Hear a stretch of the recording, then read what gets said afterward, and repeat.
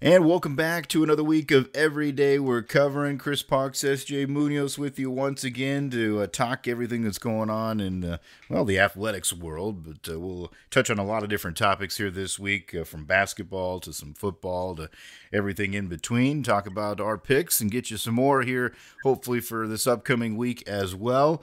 S.J., you survived. You made another trip around the sun. Congratulations. Yeah, 4 decades is quite some time. So don't feel that old, but when you count back the days, you're like, damn, that's pretty damn old. But we're still making it. Every day is a good day on this side of the dirt, so we're gonna go with that. Yeah, the alternative is not not what we want. So you got to keep aging. I was gonna be nice to you. I was gonna say you finally made it over 30, but hey, you gave it that's away. all right. We deal with we try to be honest with our picks. Got to be honest with our lives, right? Yeah. We live in reality. No BS coming from us. Exactly. Yeah, we ain't trying to fool nobody here. So as we get rolling, of course, and celebrating birthdays and all kinds of other fun stuff, we are pouring back some beverages to do that as well. What do you got pouring over there this week? I went back to old reliable, not necessarily the same pour, but the same company, the Prairie Artisan Ales out of Oklahoma. There, I actually hadn't had this one. It's their slush, which is another sour. That's kind of like I said. That's their home run hitter there. Their forte. So this one, this one has the sour ale with strawberry, raspberry, lemon, and lime. So I got a little fruity action going on over here. Getting one of the food groups down here in liquid form, I guess. I don't know how much real fruit is in there, but it says there may be some. But at 6.1%, can't complain too much. There you go. We'll count it as a daily serving. Why not? I'm pouring one here from the folks at Exile Brewing Company. Although, there is one thing about them that I don't necessarily enjoy and love here in this state, is because they make one of the big selling beers for the Hawkeye NIL deal. So I'm not real fond of that. But as long as you're not drinking that piss, you'll be good. That's true. Just buy the right one. And they were making good beer before that, so I'll give them that. The fine folks, they're in Des Moines. And this one's kind of cool too. I may have mentioned it before, but it's a beer called Ruthie. It's a gold lager, so it's a pretty standard, kind of typical beer, but it's got a little bit more flavor than your, average Pilsner or light beer or whatever. A little bit more kind of malt going on there with it, but it's got a cool backstory. The cover of the label on the bottle, it kind of explains it all. It was a bartender back in the day in Des Moines that had a little bit of a shtick. She could balance some glasses on top of her knockers and pour beer into those glasses. And so folks loved that. She ended up being able to charge a little bit more money for that, folks coming in, and had herself a nice little business. Of course, she had to fight the law after that because they came out with all kinds of other charges. But she passed the test. She's a legend in the area. So it's kind of a cool story and a cool backstory on that one. Yeah, if that's going on, if that's the story that came out, I can imagine what other kind of activities that may have taken place in those facilities there. Not to get too sidetracked here before you even get started, but I did notice you're drinking out of a bottle, and like mine coming in a can here. This is I'm drinking. I don't know what it is, man. I'm just throwing it out there to you. Got to get your opinion on this. When I'm a can, I'm pouring it in a pint glass, right? Mm-hmm. But whenever I have a bottle, I drink it right from the bottle. I don't know if you're the same way or not. Just like kind of a side thought I had. I don't know what it is about me. I don't drink out of the can. I don't know why. I guess just a cork, and I wanted to see if that was kind of your style as well. Yeah, and honestly, I'm kind of usually pour both, and I actually did pour this one because I've got an extra one here with me holding it. So that's how I fooled you there. But I will drink out of the bottle a lot because there's something about drinking out of the bottle that's just nice. I don't know. It's just it comes out of that glass smooth. I don't know what the difference is. Of course, the long neck has some deal to do with it. But and the cans, I mean, especially if it's a beer that's of like a specific style, especially like what you're drinking there with like a sour. Yeah, you got to pour that out into a glass. Like it's got to breathe a little bit, I guess. I don't know what it is. It's definitely different. Now, if you're in the, you're out on the water, cracking some Coors Lights, I'm going to drink them out of the can. Right, exactly, but still, anything else, I'm pouring it out. I agree. It's interesting to see how that evolution has changed too. I mean, you've seen so many companies now that we're doing bottles gone away from them and are doing cans. It seems to be the more economical thing, I think, for most breweries to do. So they've gone to the cans. They feel like it keeps their beer fresher too. There are some issues, with transport if you have them in the bottles, and I understand that. But every company's different. But it's funny how that changes and morphs over time. Especially the brewery right there in your backyard. They're probably kind of kicking themselves a little bit there with Boulevard, because they're so dedicated to the glass, and they created that whole glass recycling program along with it. They're probably not changing, just because of that too. So interesting how those factors change. Well, and it's not even a thing of being, getting in that level of, being an expert, or if you want to call it a beer snob type thing. I'm not even going that route. Just as I don't know, I just like you make these habits when you drink certain beers, or depending where you're at, and it's just like, I don't know what it is. I guess never threw it out to you before. Just I always, no matter what it is, if it's a can, even if it's obviously, like you said, if you're out doing something, like a lot of times get cans in the warmer weather months, because our HOA pool or whatever, what neighborhood pool that we go to, you can obviously you have to have cans, you can't have glass there. So I buy a lot of cans in the summer when the weather is nice. But even if it's just a Bud Light or something simple, cheap, like if I'm at home, I'm pouring in the glass. I don't know, it's just just a habit I've formed over the years. I just was, kind of trying to get to the bottom of it. Maybe it's just a habit. I don't know where it comes from. Well, it's easier to drink, that's for sure. I mean, I don't know about you, but most people, I think it's, you want to drink it. If you had the desire to drink one fast, it'd be easier out of a glass than it would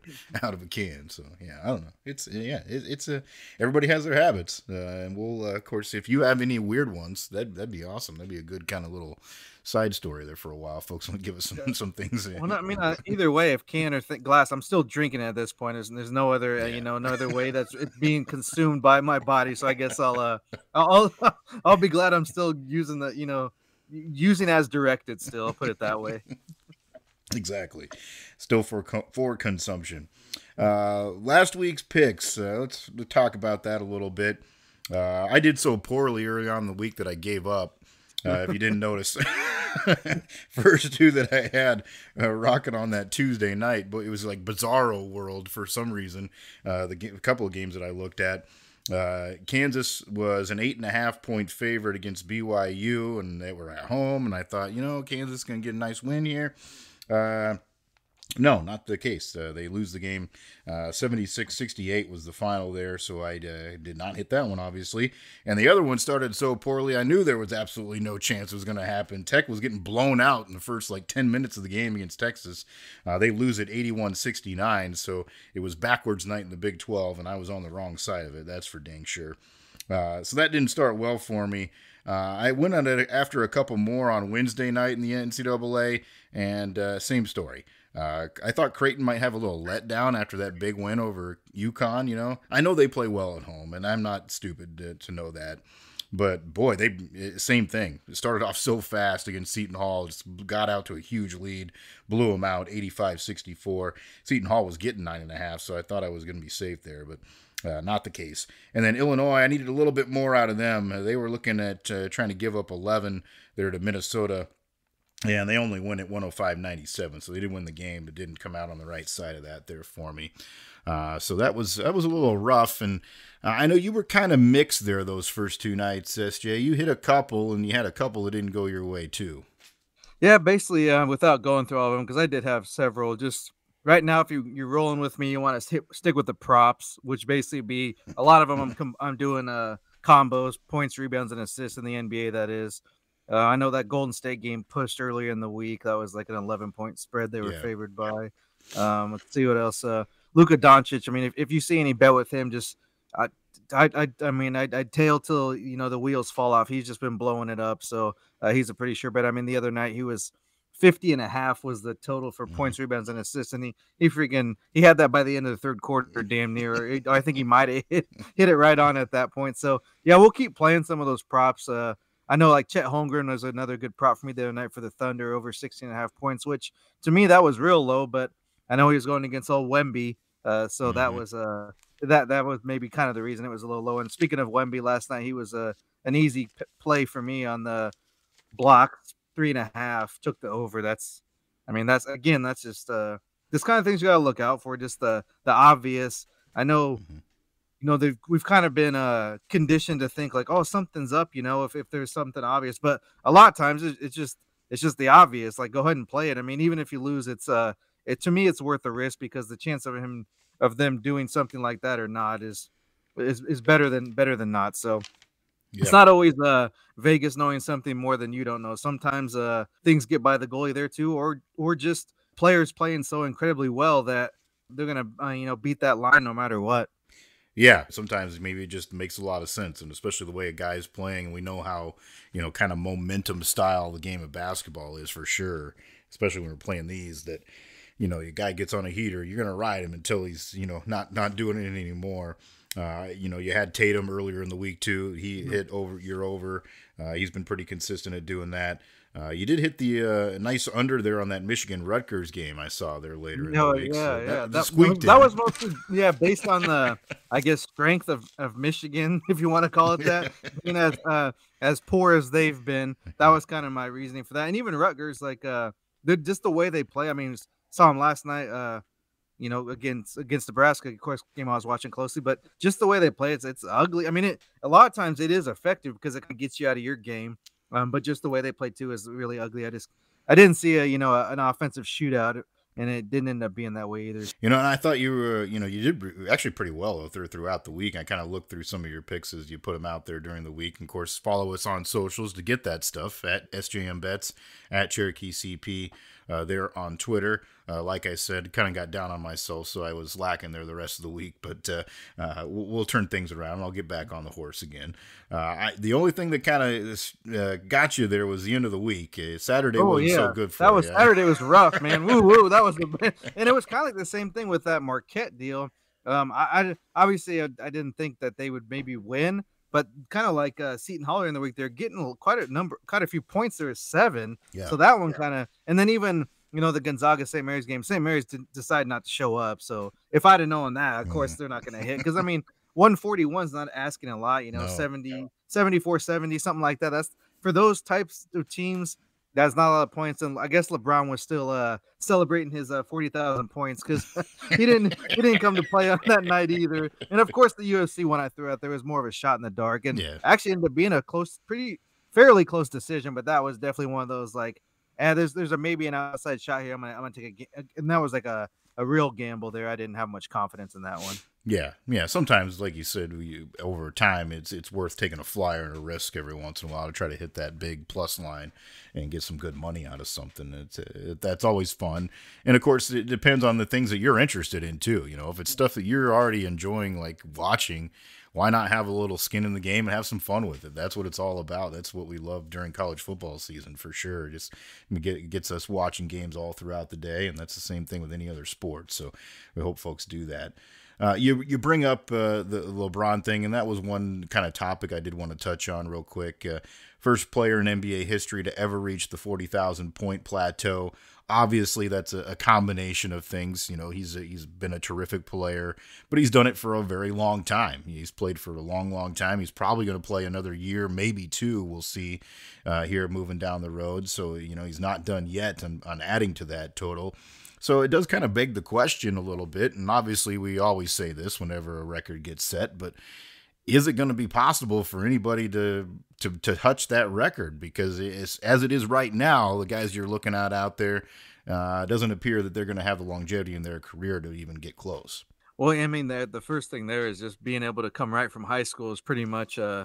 non-existent these days. So that takes 3 years right there that you're behind the 8 ball there, and the fact is you have to score at that high of a clip is not everybody can just do that. I mean, even your most, and then you got to be in a team that's going to make the postseason. So you got to And play play more those games. extra, 20, 30 games, whatever you might play that season. So it's a lot of factors, like you said, but nonetheless, still an impressive thing. And of course, in the moment, it's hard to see anybody, touching that. But then that was said, when the last record was set. So eventually it will get there. But I do foresee it being, a decade or so before we even start thinking about discussion or pointing that direction of, well, maybe they got a shot if they, can keep it up for another 15 years or whatever. It's just playing for that long is kind of, it's It's kind of hard to wrap your mind around when you actually look at, how much, and then you count, like, I know this doesn't count for the record, but just, the Olympic or the international games and things, that just playing that much basketball,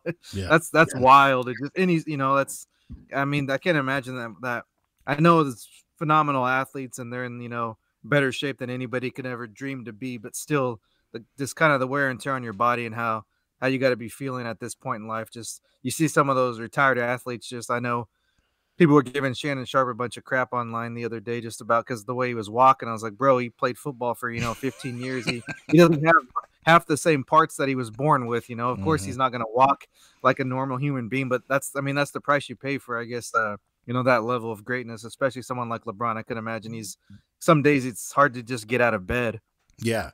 Well, and that's the other side of it too. Not only do you have to have the the skill and the get on the right team, all those other factors, but you got to have a little luck along the way too, because you need to avoid those major injuries, and he really has pretty much done that throughout his career. I know people have complained a little bit about the taking a little time off here and there, but whatever, at his age he can do whatever he wants, and that they and we all get vacation time. You take it when you can get it, right? Yeah, exactly. But I mean, another thing that kind of plays in his favor too is just the lifestyle he seems to live. Of course, we don't know these people, I think we see him, but all accounts, I mean, if you were doing something, it'd be out there by now. Like, he has not, I mean, yeah. And I'm not even talking about like, breaking any laws. I'm just saying, like, he's not out partying all the time.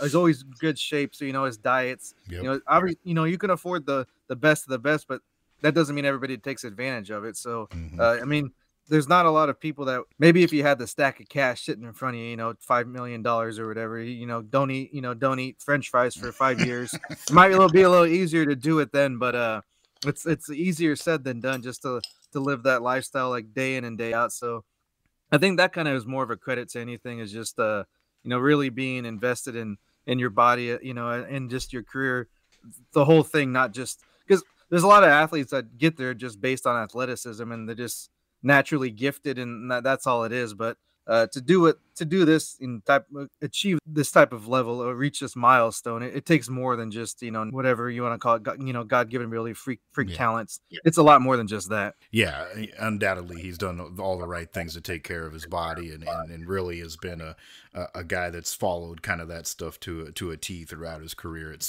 sure seems like, and got himself to the right position to be able to have a ton of success and do it for this long. But it certainly is impressive, being able to play that long.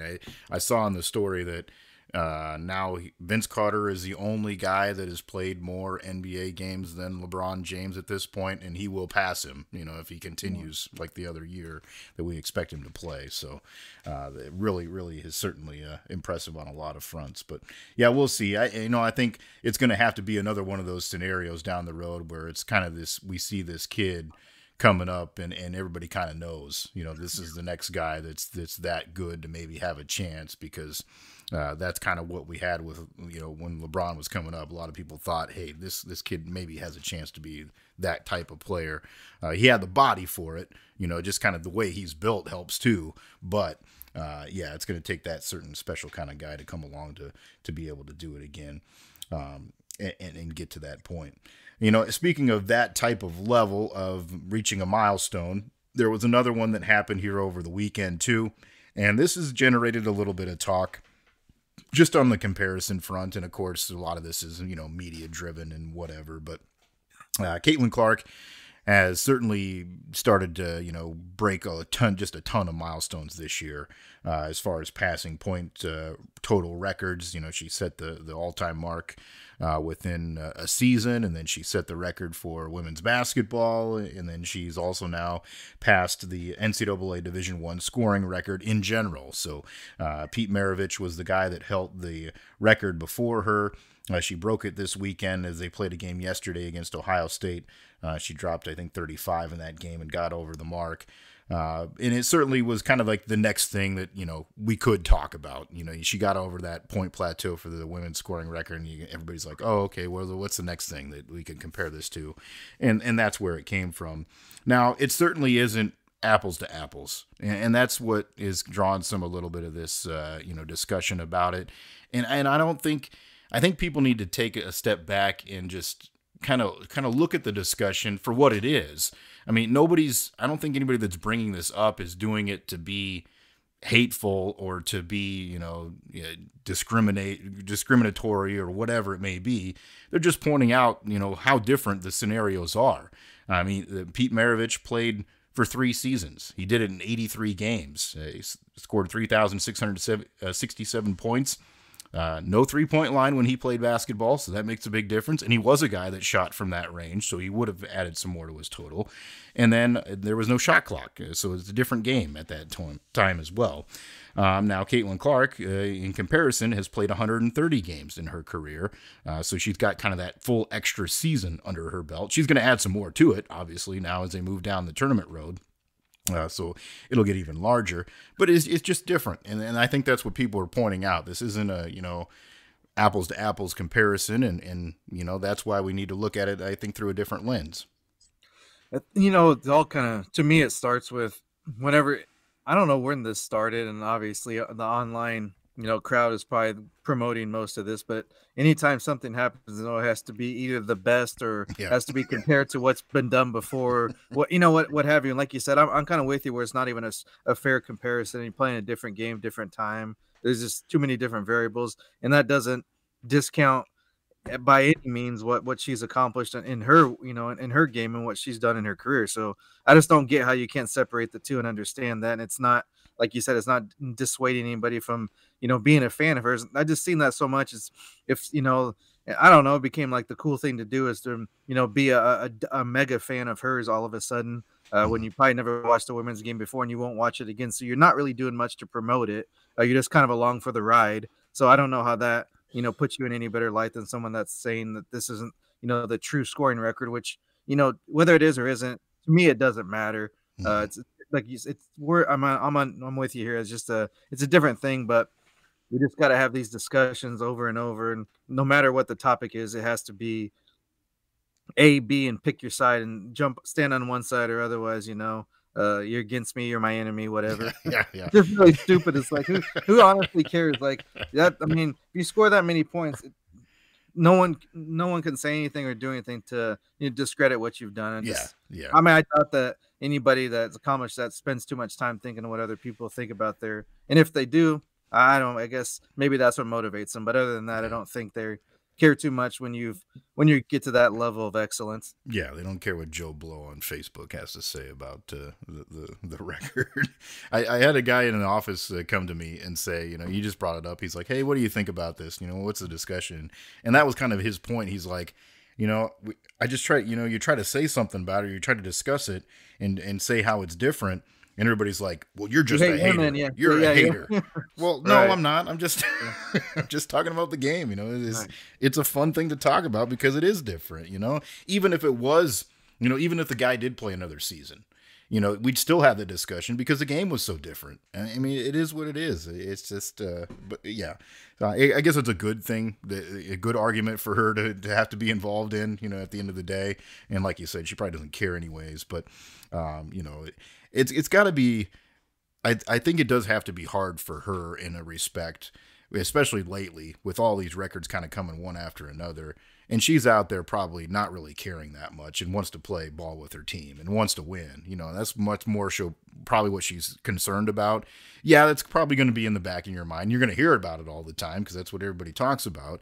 But you still want to go out there and just play as best you can and win the games. And you got to set all that stuff aside. And I guess, that's what comes with the territory when you're, an excellent player. But she's figuring it out and she's doing fine. It's going to be interesting to see, I guess, how that career closes. She's already made the announcement, as we mentioned last time, to move on to play professionally after this as well. So she could have really even made the argument that much more fun if she would have stayed in that COVID year. Then we really would have had an argument after that. But she's reached that mark and she owns that, that title for now. I mean, the weird thing to me is just we've seen it. I mean, I guess at the pro level, maybe it feels different. It's still kind of weird to me that just celebrities and musicians, actors, whatever they may be, using this as like their opportunity to like be seen and pretend like they're like a part of the whole experience. Of course, you had, Jake from State Farm was there, and Travis Scott, rolls up trying to peddle his seltzer. I guess he has his own brand of seltzer. Okay. And just, I mean, of course, we saw it in the NFL with maybe a relationship, maybe not. Just in we saw it in other sports too. Just I don't know. To me, that I'm not even gonna say like a purist, but just someone that all I care about is the game and sports, like just a true sports fan. That's the kind of shit that I just it kind of pisses me off and it's just really annoying because it has nothing to do with the game or the competition at all. So that's kind of where I don't like how that lines become blurred of like almost like a damn TMZ or reality TV into the actual like a legitimate sporting event. Like that's kind of where I just like as a someone that's not really invested in the team or the athlete, that's when I'm just like, I'm not even gonna watch because all they're gonna do is show these idiots in their courtside seats, and what does that have to do with the game anyway? Yeah, well, yeah, and that's a good, I guess, a good talking point to point out too. It's just like, how has this become like anything that is remotely possible or popular? Everybody flocks in and they want to get their hooks into it somehow. They want to get involved. Like you said, they just want to be seen. You can't tell me that a guy that's involved in the hip hop industry is looking up his ticket flights to Iowa City and into the women's basketball season on a normal year. That ain't happening. Yeah, I like to see his ticket purchasing history. Maybe he's been a season ticket holder. His cousin's an alum or something, but I don't see that. And it's I guess maybe I'm not as tied into who he's there to watch, but I guess I don't really see much of a connection there either. So it's one thing if they're maybe from that area or went to school there or something like that. I mean, if Big E was in the house from WWE, something like that, I'd be like, okay, he played football there, whatever. But if there's no, and that's just kind of where I'm out on that. Like, if you like it, fine. You want to watch your little pop stars and do your reality, that's good. Do what you got to do, but I'm not going to be involved with that. I'll find something else to gamble on or something else to watch. Maybe this is some backdoor collective NIL crap that's going on. They're kind of funneling these guys in. Hey, let's get some eyeballs on this stuff. Come on, get in here. Who knows? It's wild. It would make more sense than what the real reason is. Probably true. Yeah, exactly. Oh man, I didn't know he had a seltzer. Well, that's good. I won't try it. Yeah. Another topic I wanted to bring up in the sports world, I guess we're going to move on a little bit from basketball here, back into football. We'll start in the NFL. We're going to transition into a couple of things we might touch on college football too, but the announcement was official today that Jason Kelce has now retired from the Philadelphia Eagles after 13 seasons of playing some pretty excellent football. I normally just wouldn't bring up, I guess, a guy retiring, but certainly has been a figure that's been pretty influential, I guess, in the sports world and the sports media world too, just from what he's been able to do now. Him and his brother decide to start a podcast. I don't know that they knew it was going to be anything that was as big as it has become. And they certainly have become pretty influential on that front, and I'm guessing that's what he's going to continue to kind of thrive in and be able to do some things further from that. Just kind of what he's been able to gain and his experience and the people he knows now. But you look at him, and I think it's a good example of what most people I think like in an athlete.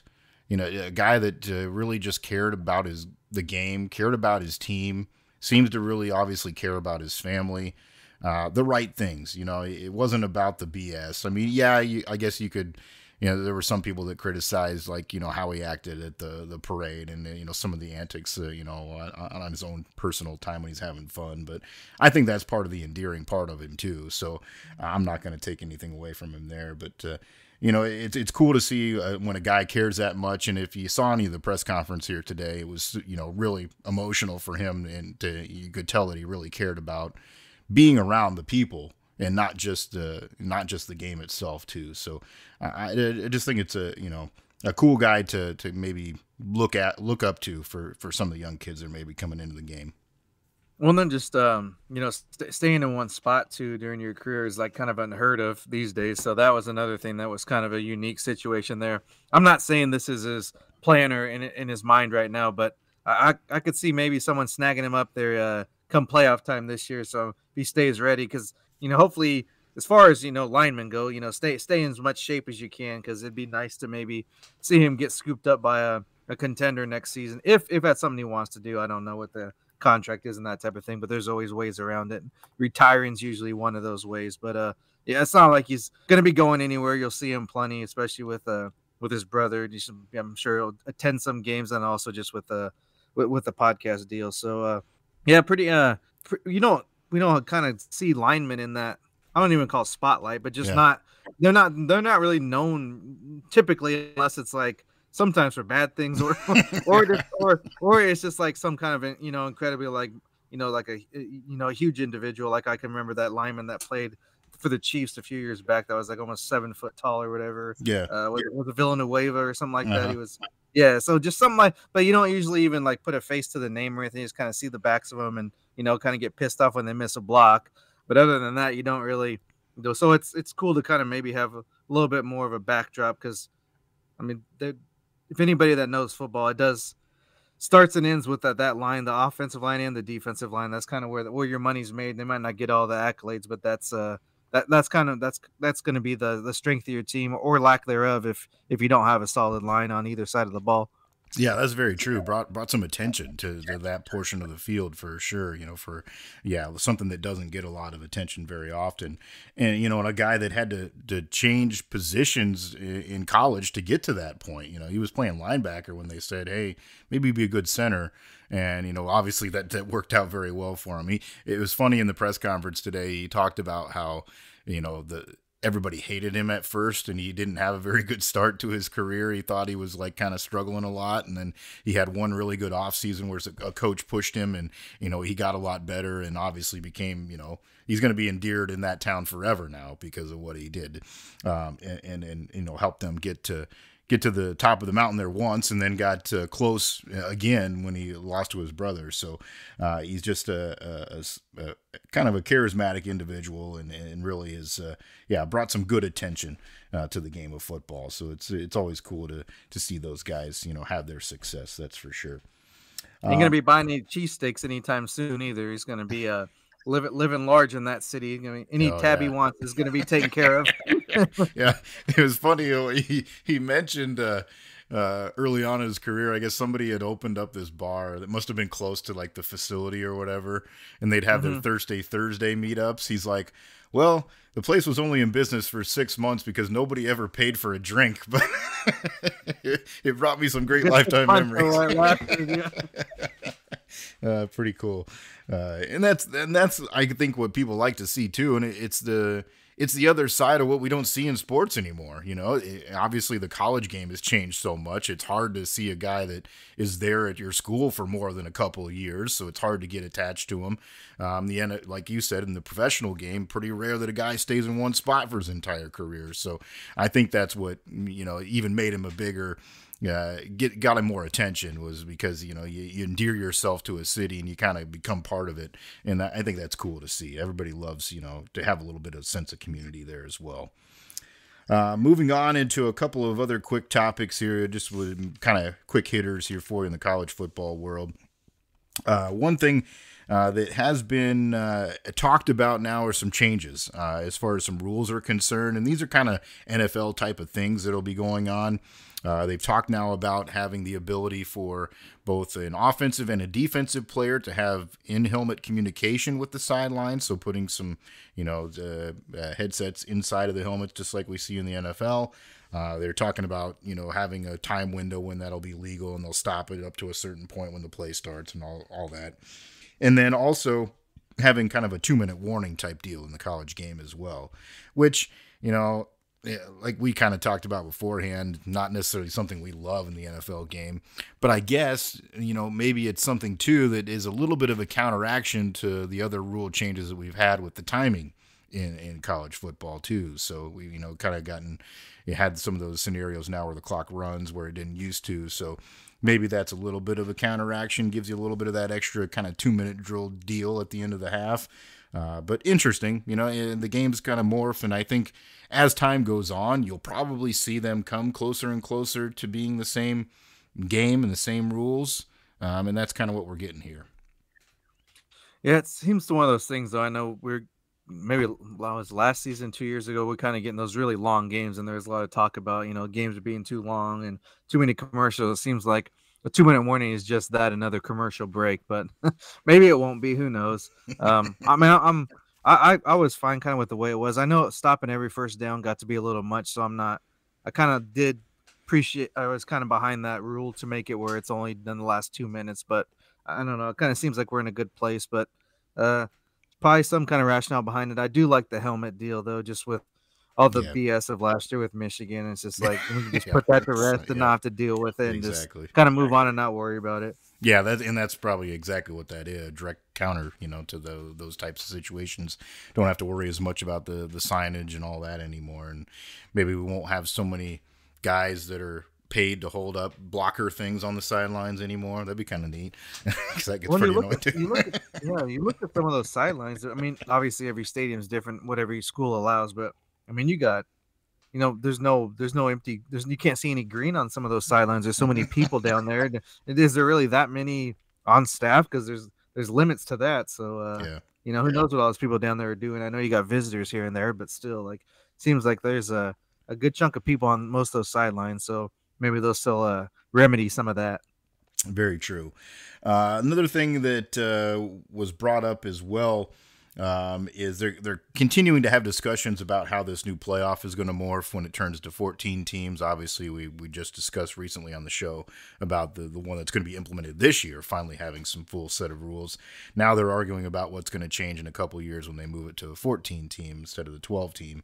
Of course, because we've got to mess with something right away before we even see the other one. But the talks are, and some people have raised a little bit of stink, I think, that the Big Ten and the SEC will have their champions would have an automatic bye the way that works in the new setup. Of course, then they're also arguing about how many teams are going to be out of each conference and who's going to have the automatic qualifications.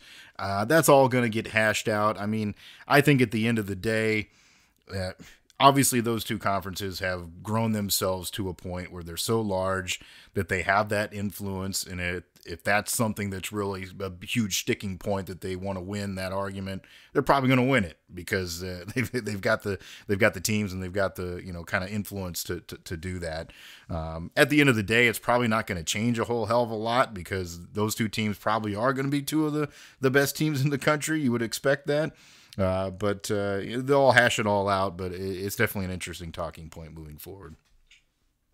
Yeah, I guess just a way to keep it on the front of the mind. It seems like the only reason to bring it up because, like you said, it'll kind of work itself out eventually in the long run, and just even on the field, if those whoever wins, whatever, what are we, like, 4 major conferences now, 3 whatever they're calling it, whoever wins those is definitely going to be worthy of it. So whether you want to call it an automatic or not, they're going to be in, and they're going to probably be most likely at least 2 or 3 of them getting a bye, depending on how the bracket plays out. Because as far as I've known, I haven't seen any type of what kind of. I know they're talking about who's getting in and who's not, but as far as the actual format of the bracket, I mean, that remains to be determined. So who knows how many buys they're going to be in, the locations and all that type of thing. I know we talked about some campus locations, which we're looking forward to that, but just there's a lot to be determined. So let's just get through the first year, and then we'll go from there. How about that? That's true. Yeah, long ways off. A lot of things are going to change by then, I'm sure.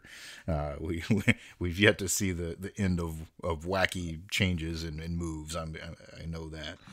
Another thing too that we just mentioned real quick is kind of interesting. The NCAA football game is finally coming out here this year. And, of course, it's been a long-awaited kind of thing. People that love the game have been looking forward to it for a long time. And then, of course, athletes now are looking forward to it as well because it has become a source of a little bit of income because they have to pay all these guys to use their name, image, and likeness on the game. They said that over 10,000 athletes have signed up to do just that, which you would expect. I mean, most guys are going to say, yeah, they think it's cool to see themselves on a video game. Hell, I'd do it. But yeah, that's what's going on, and it's cool, I guess, to see all those guys getting a little bit of a, shake of that after all the shit we've been through over the years. I'll be there. Like, when first day it comes out, I'm buying. I don't really care the cost because it's been so long since I've been able to play it. Whatever it may be. But I just thought it was kind of funny, like, when they finally announced, like, it's good to go and it's got their agreement reached with the athletes. It was like what, few hundred, like $300 or something, and a copy of the game. I'm like, bro, like that was that difficult. Like, Yeah, this is what we were I'm fighting not about. saying, I'm not saying it should be more or less. I don't even care what, but it was just kind of funny that it had to be this, decade plus long ordeal.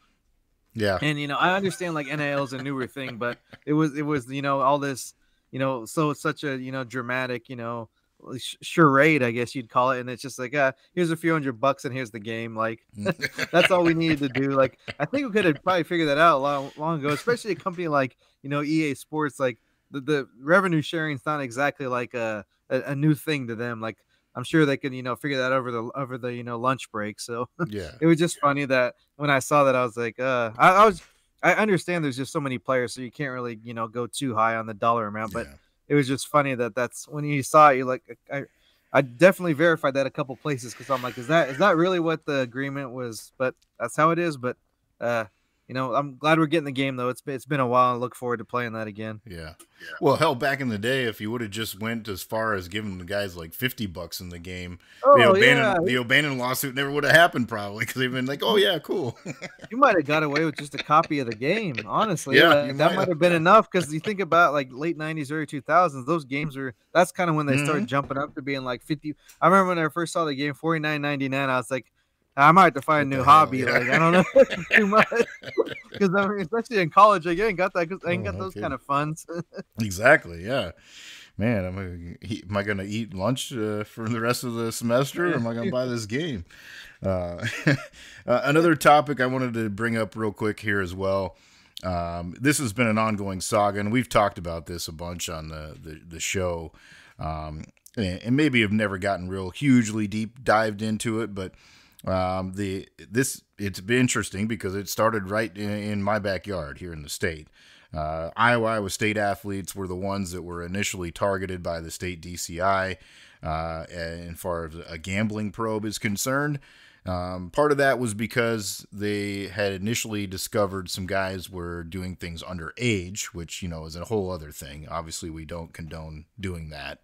But then it became, of course, guys were betting, on other sports or their sport in some cases, and even their games in some cases, which, we've argued, I guess, a little bit about, the smarts in doing things like that. But at the end of the day, some of the ways that this information was gathered, as I've kind of followed it over time, weren't probably necessarily on the up and up.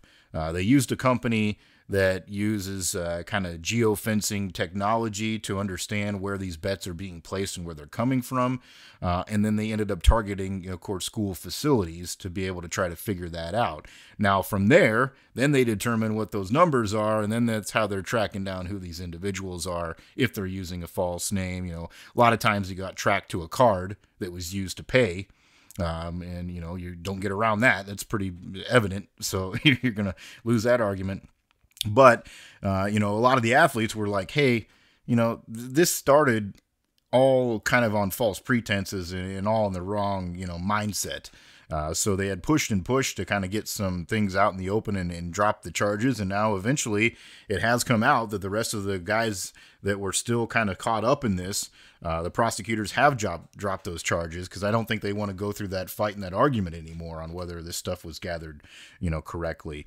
Now, it's unfortunate for a bunch of guys that were already involved. And it's still unfortunate for the guys that were anyways, because they've lost their year. Most of these guys had to sit out a year and didn't get to play anyways. But there were others that had already kind of like given themselves up. They pleaded out to a lesser charge or whatever. Giving false information, those kinds of things, just to get over with and done. But some other guys that were still kind of fighting it, now the charges have been dropped, so they're free to kind of move on and do whatever they want with their lives. It just kind of, at the end of the day, it really sucks, for those that got caught up in it. Some of them, probably deserved some form of punishment because of the decisions and choices they did make, especially if it was an underage situation or if you were betting on your own games. We kind of get that. But for some of the others that maybe were just betting on some other sports, it really is kind of heartbreaking for them, but I guess at least they get a touch of resolution to it. Yeah, different circumstances, of course, but kind of just like the last thing we touched on, like all this. I mean, it wasn't as long, but kind of a drawn out process to kind of get to the point that they finally got to. The thing that sticks out to me a lot is you think like why didn't they just go bet at the window or whatever? And obviously, if you're underage, you're not going to do that, of course. Hmm. But if, a brother, a cousin, a mom, a sister, whatever, helping you out, and they're of age, why wouldn't you just go the window? And I think the benefits or the convenience of the mobile betting that we kind of a lot of people enjoy and take advantage of is kind of what end up getting them in trouble or getting at least found out was because it's so easily traced. You don't think you're using the app and you're like, oh, no one knows who I am, but Hmm. it's very easy to get to the bottom of, and that's part of the reason why it's regulating the gaming industry as a whole. So that's why so many states have gotten it approved, is because they can go through and show the old crotchety old senators who are so anti-gambling. They can show them here, I'll find this guy lives here, does this, spends this much, bets this much, wins this much, whatever. It's very easy to regulate it and kind of stay on top of who's on the up and up and who's not. So I guess the benefits kind of was turned out to be or convenience, I'd say, not the benefits. The convenience kind of was what did them in, I suppose, in the long run. But I Yeah. mean, we obviously, play regularly and enjoy gambling, but if you're doing anything to cheat the system or to, if you're not doing it the right way, you're going to get found out. I mean, there's no way around it. Like you might Hmm. win a few times or get by for a little while, but there's just not a way to get away with it in the long run. So I guess that maybe a lesson learned and just move on. And I'm sure they're probably not able to play in that state at least for some time at the minimum. Yeah, yeah, and yeah, like you said, there's lots of I guess kind of smarts behind it. You got to use your head a little bit too, and know that this is something that you shouldn't be doing. They all knew that, and then so at the end of the day, I don't think anybody feels like super bad for any of these Right. guys, but at the same time, we kind of understand how for a few of them it just seems silly, that others could do it and they can't, and I don't know. It's definitely an interesting line that's being drawn out there for sure. The one thing I did find interesting in the story and how this kind of played down the road a little bit was the company that they were using, the DCI, to use this software to kind of geo-track where stuff was coming from. They no longer have a contract with them. Because they said that they violated, conditions of being able to use it properly. So obviously there was some shit going on there that they have to sort out themselves. But you should probably know that too. That law enforcement is going to go to all ends to figure out what you're doing too. So they have to live with that a little bit. I know there's not a whole heck of a lot that we can really play for you here on the show this week, just because that's the way this thing works, unfortunately, with the gambling wise. I do see some lines have finally started to trickle in here coming up for the next couple of nights. There are, of course, some games going on here this evening as well. And I do have to say, I'm feeling pretty good about something I played a little bit earlier here this evening, now that I look at the scores. I had Texas was getting 7 points at Baylor, and I just thought, they beat Baylor the first time. 7's a lot for a rivalry game, and they're up 11 right now. So I'm feeling pretty good about that one here the rest of the night. Yep. Hopefully that holds on. I was with you on that one. I only got 6.5 though, so I'm a Man. little bit. I should have went to your book tonight. Like, so I also went through something on the Clippers tonight. They were getting 5.5 points as well. And last check, they had a decent lead. Let's see where they at now. Yeah, they're up by 10 there, about the end of the third quarter. So looking good there. And another prop I played tonight was Anthony Davis did that combo again, points, rebounds, assists. I went over 42.5. So we'll keep an eye on that one tonight. Obviously, by the time this is posted, those games will be complete. But we're looking good right now. So let's hope it stays that way. Yeah, I like that. Obviously, we'll put some more stuff out there as the week goes on. SJ did a really great job of that last week, putting stuff up there for you almost every day that he was looking at. So follow on Twitter at SJMBets, at Cherokee CP, and we'll put that stuff out there for you. The ones that I saw that have popped up here, I'm not feeling a good way about them here yet. I usually like to look at what's going on in top 25 and Big 12 games and college hoops, but Kansas has got a 10.5 point line right now laying against K-State in that Sunflower Showdown at home. But boy, Kansas has laid some big turds here lately. So that's one I'm probably going to stay away from. I just don't feel real good about where that's going to go. I know they're going to get on track at some point, but I don't love that yet. Not on your dime, at least. Yeah, no, you're not willing to take that risk. No. What do you call it? The only one I saw, like just quick glance, the top 25 one. Right now, Illinois is actually a favorite against Purdue tomorrow night, so I might do something with that. I also would look at that total. Like you said, we'll get something out there tomorrow on the social media channels, but that's one I just saw that really caught my eye. Purdue being an underdog at this point in the season is they've kind of hit their stride. I think. I think the upsets are behind them, and they've really been dominant in many ways. So I might take a look at that one, but we'll get some good out there for you. I mean, it's called Every Day We're Covering, so we have to cover every day. So exactly. I figure we better get our acts in gear. Yeah, we better live up to the damn show name, that's for sure. Just real quick, I did see. I'll probably play this tomorrow. Oklahoma's laying 4.5 at home against Cincinnati. I like that. Oklahoma's been playing tough here lately. Damn bastards didn't come through for me the other day, though, knocking off Houston. But that was a wild-ass finish in that game. Yeah, that'll be a fun one to keep an eye on there as well. So, yeah, we'll put them all out there for you online. Follow that. Of course, listen to the program and all the different various platforms and give us some feedback, whether you, of course, we'd love it if you like, subscribe, share, all that good stuff there for you. Whatever platform you may use, it's available pretty much everywhere. Spotify, Apple Music, Amazon, YouTube. You can find it in all those locations. So keep listening to the show. We appreciate it. Give us some topics if you'd like. Give us some beer recommendations if you'd like, and we will follow along. We'll have some fun with it. That's SJ Munoz. I'm Chris Parks. Thanks for joining us for another week of Every Day We're Covering. We'll see you next week for some more covers.